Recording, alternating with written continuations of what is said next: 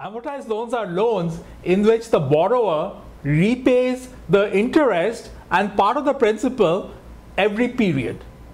So the borrower does not have to repay the entire principal at one go, but rather breaks it up over periods.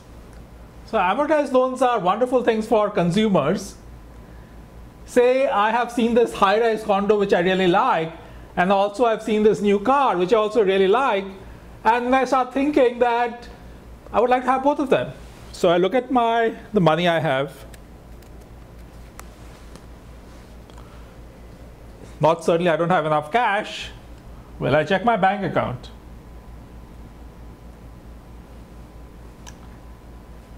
No, I can't buy the condo and the car with the money I have in my bank account and my wallet.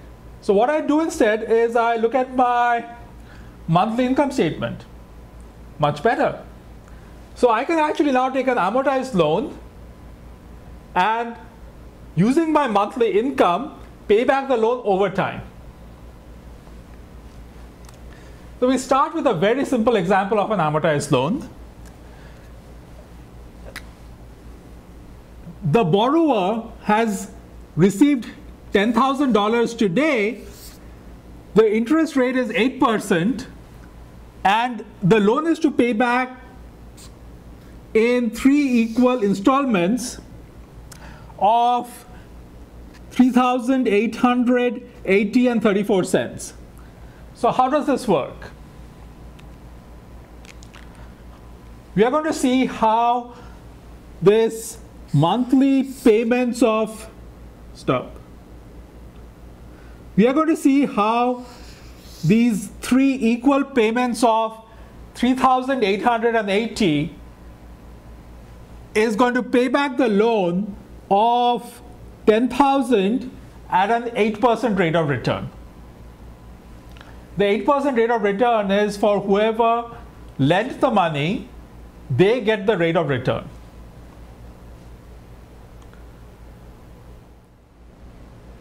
So for this loan, the starting principal is 10,000. So for the first period, finding the interest is very simple. You simply multiply 10,000 by the rate of interest, which is 8%, to get 800. So that's your interest for the first period. The borrower, however, has paid 3,880 and 34 cents. So part of it goes to pay the interest and the remaining goes to pay off the principal.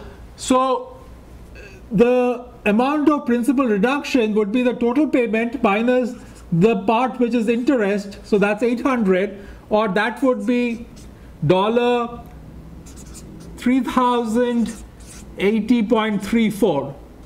So in the first period of the 3,880.34 which was paid, 800 is interest payment and the remaining reduces the principal.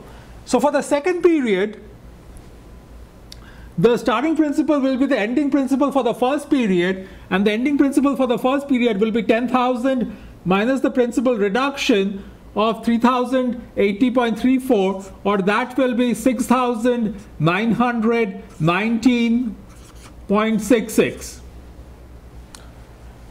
So for the second period, the starting principal will be the ending principal of the first year, so that will be 6,919.66, and interest rate for the second period is also 8%. So interest will be calculated on the starting principal. You multiply this by 8%, and what you get is 553.58.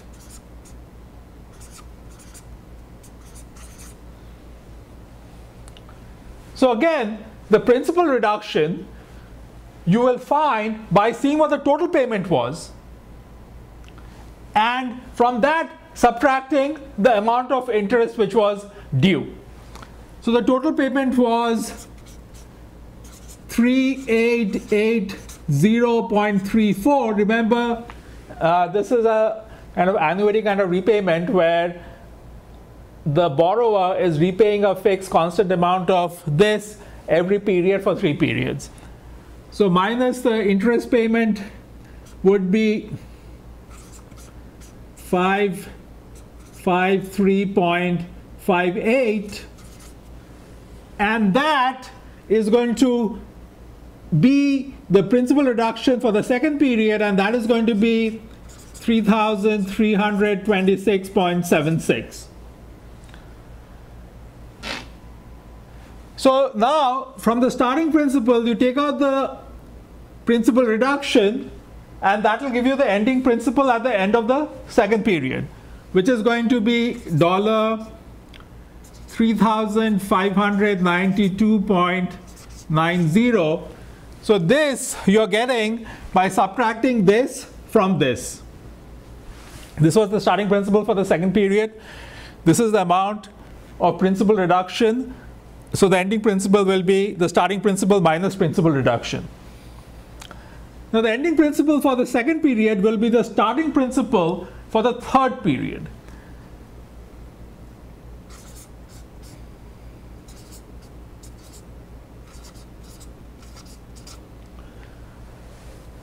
And on this starting principal, the interest for the third period will be calculated. So that will be this multiplied by 8%. The interest rate remains at 8% for all the 3 periods. That is what the loan was given at those terms, that the borrower will have to pay 8% on the outstanding principal as long as there is any outstanding principal. So the interest would be 287.44. That is, multiply this by 8% gives you 287.44. Now the principal reduction is going to be again 3,880.34 minus the interest, which is 287.44. Now pause a moment. If these payments actually pay off the loan, then what must we have at the end of the third period? The principal must have reduced to 0. That is what is meant by saying that these 3 payments of 3,880.34 repay the entire loan. So this is actually 80.34. 3880.34 minus 287.44. If you do that, what you get is 3,592.90, which is the same as the starting principal for the third year. So at the end of the third year, loan is wiped out. The card is now all mine. So of course, here you're given the periodic repayment which pays off the loan. You may have to calculate that. And what we are going to see is that if you want to calculate it, you can of course try trial and error, and you can spend many years doing that, but it's quite simple if you actually use the annuity formula. So what is the present value of an annuity with yearly payments of 3,880.34 over 3 years? Using the annuity formula, we will have 3,880.34 divided by the rate of discount, which here is 8%. That's 0.08 into 1 minus 1 upon 1 plus r to the power 3. So that will be 1.08 to the power 3.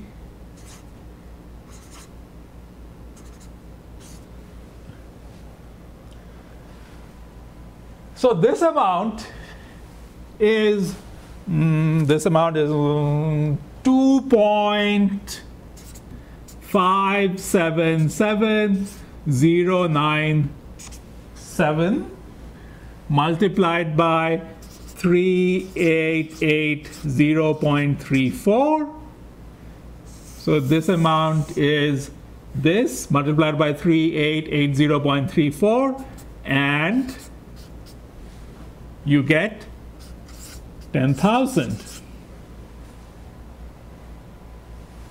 Once again, whether you're discounting, which is what the annuity formula does, or whether you're from first principles moving forward and seeing how much interest there is every period and how much is being paid off, the answer you get is the same, because whether you move forward at a rate of 1.08 or you move back by dividing by 1.08, you're going to have the same answer. So there is only one exchange rate across time here, and that exchange rate is 1.08 for moving forward by one period, or also 1.08 by dividing when you move back one period. So whether you analyze this problem like we did in the previous slide, where we were looking at what the interest payment every period was, and then seeing what the principal reduction was, and seeing that these payments actually paid off the $10,000 loan, or in this slide what we are saying is, okay, suppose I have these three payments and the rate of discount is 8%, so whoever is giving me the loan, what is the value of these three payments to that person? And the value from the annuity formula turns out to be 10,000, which is the amount which I will be loaned. Now, of course, by using the annuity formula, you don't have to anymore rely on me to give you what the periodic payment will be. You can calculate it, because you can say that, okay, I know that the loan was 10,000. I don't know what the periodic payment is, so let's say that's C. And let's say the rate of interest was 8%. So it'll be C divided by 0.08 into 1 minus 1.08 to the power 3. And this amount, you know, is 2.577097. So you take it on this side, so that is basically you divide 10,000 by this amount, and the answer you'll get would be 3,880.34. So if somebody told you that you have a $10,000 loan to be repaid over 3 periods, the interest rate per period is 8%, what would be the periodic payment?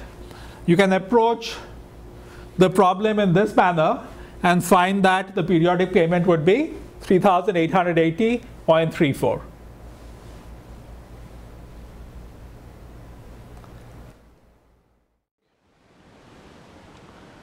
Now we have a 15-year loan, a mortgage for 150,000. The interest rate is 0.75% monthly, and the monthly repayments are 1521.40. The question is that after 2 months, the borrower wishes to prepay, get out of the mortgage. So what is the amount which the borrower has to pay if the first 2-month payments have been made? So on our timeline, 150,000 has been borrowed. The first payment of 1521.40 has been made. The second payment of 1521.40 has been made.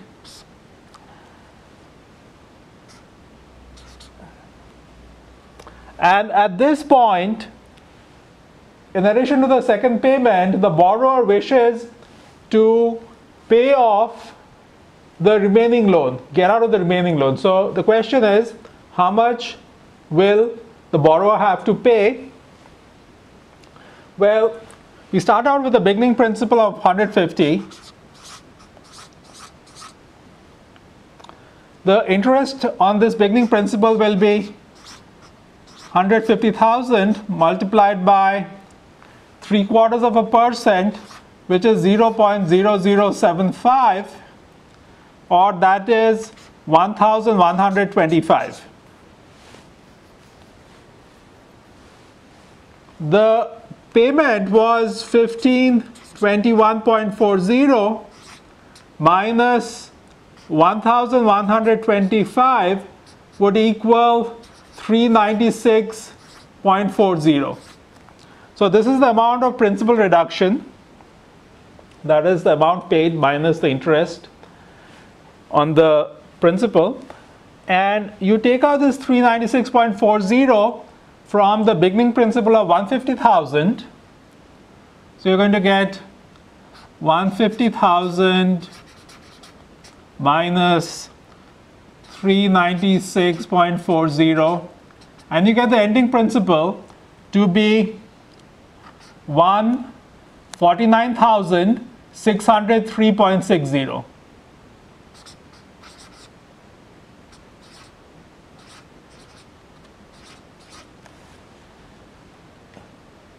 So the beginning principal for the second month is 149,603.60, and you multiply that by 0.75% to get the interest.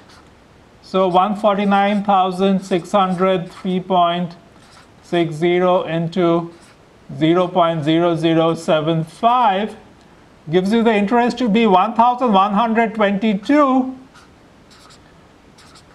and 3 cents. So if this is the amount of interest and the repayment is 1521.40, then you take out the interest from the total repayment to get the principal reduction. So you have 1521.40 minus 1122.03 equal to 399.37 cents.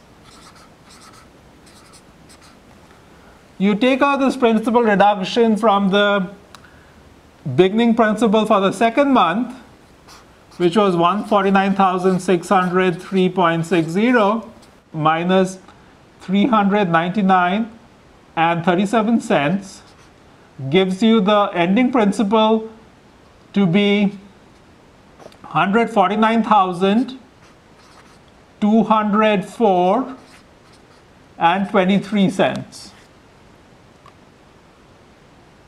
So this is the amount left to be repaid after the two payments have been made. So if you're repaying the rest of the loan at this point, then you have to pay 149,204.23.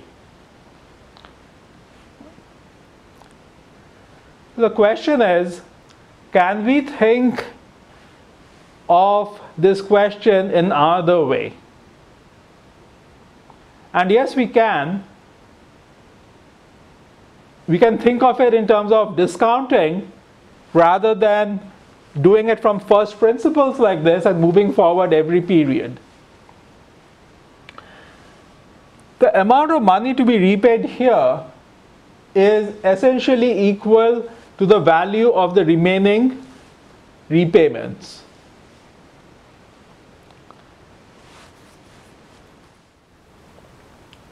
What we have in this loan is that the 150,000 equals the payments of 1521.40 brought back each period at the rate of 0.75%, which 1 plus R would be 1.0075. So you bring back money every period by dividing by 1.0075. Now, when you repay this loan at the second period, what you're doing is that you're saying, I do not wish to make the remaining 178 payments from third, fourth, and so on periods, and each payment is 1521.40. So the borrower, when repaying, is essentially wanting to get out of the third, fourth, and so on remaining repayments. So the bank will say, well, you want to get out of these repayments, then pay us the present value of these repayments. So what is the value of these repayments at this point in time? Well, it is an annuity of 1521.40 divided by 0.0075 to get the value of the annuity. So it's an annuity of 1521.40 for 178 periods. So it will be 1 minus 1.0075 to the power 178. So this is the value of the remaining 178 payments at this point in time. And if you compute this value, it turns out to be 149,204.24, which is the same answer you got when you moved ahead by 2 periods. There's only a 1 cent difference, which is due to rounding error. So you see that whether you think of the loan as 150,000 invested, growing at 0.75% every month, and then you find out the remaining principal, or alternatively you think of the remaining principal as the value at time 2 of the remaining 178 payments, they shall both give you the same answer because they are both correct logically. When you move money ahead in time by a factor of 1.0075, or you move it back in time by a factor of 1.0075. So you can approach it either way. Rate of growth or rate of discount, same answer.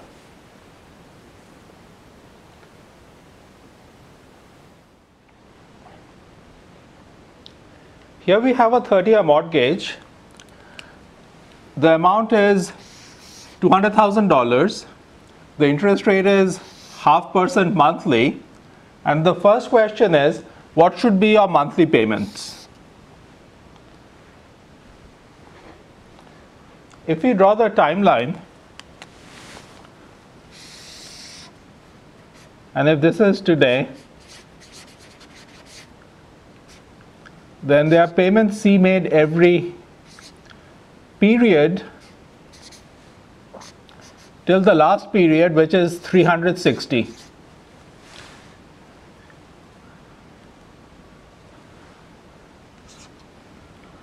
So the amount of money that is lent today, which is 200,000,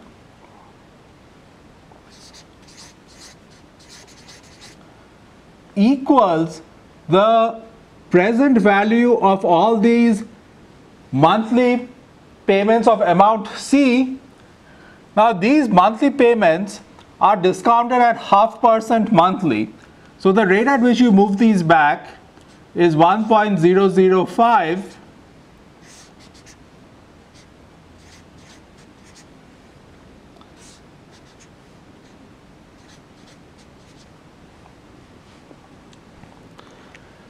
So the value of this annuity should equal 200,000, or the equation we solve to find the monthly payments would be 200,000 equal to C divided by 0.005 1 minus 1 upon 1.005 to the power 360, there being 360 months in a 30-year mortgage. So you solve this, you can solve this amount and then take it on this side and multiply it by 200,000, and what you get is C equal to 1,199 and 10 cents. So a payment of 1,199 and 10 cents monthly pays off a $200,000 mortgage. Alternatively, you can think of it as the discounted value of 1,199 monthly for 360 months equals $200,000 today.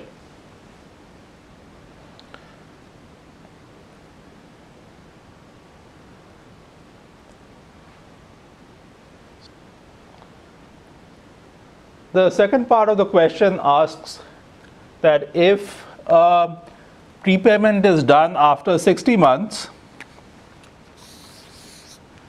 then how much of the principal remains to be paid? So what has to be the prepayment? So what we have is a situation where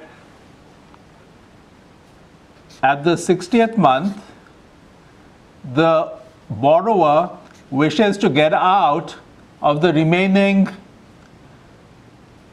payments of 1,199.10. So there are monthly payments of 1,199 and 10 cents. So the borrower wishes to get out of these remaining payments. So how much does the borrower have to pay at time 60? So that is the second question. Now the amount to be paid by the borrower will be the discounted value of the remaining 300 monthly payments of amount 1,199 each. So we will have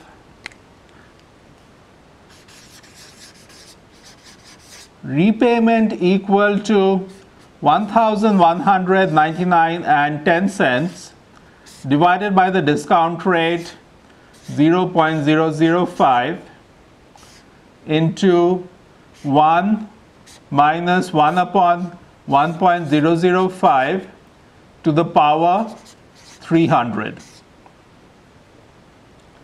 And this repayment amount turns out to be, if you compute this, 186,108 and 71 cents. So to go over this one more time, what we have is the borrower wishing to pay off the remaining loan at time 60. So the amount to be paid is the present value of the remaining 300 monthly payments of 1,199 and 10 cents each. So that would be found by the annuity formula, where you have the monthly payments to be 1,199 and 10 cents, the discount rate to be 0.5%, and the number of periods to be 300. There are 300 periods left when the borrower wishes to prepay. So this amount turns out to be 186,108, and that is the amount which has to be paid on the 60th period, in addition to the usual monthly payment of 1,199 and 10 cents at the 60th period. Don't forget that there is a payment of 1,199 and 10 cents at the 60th period, this amount to be paid for prepaying the loan is in addition to this amount of 1,199 and 10 cents.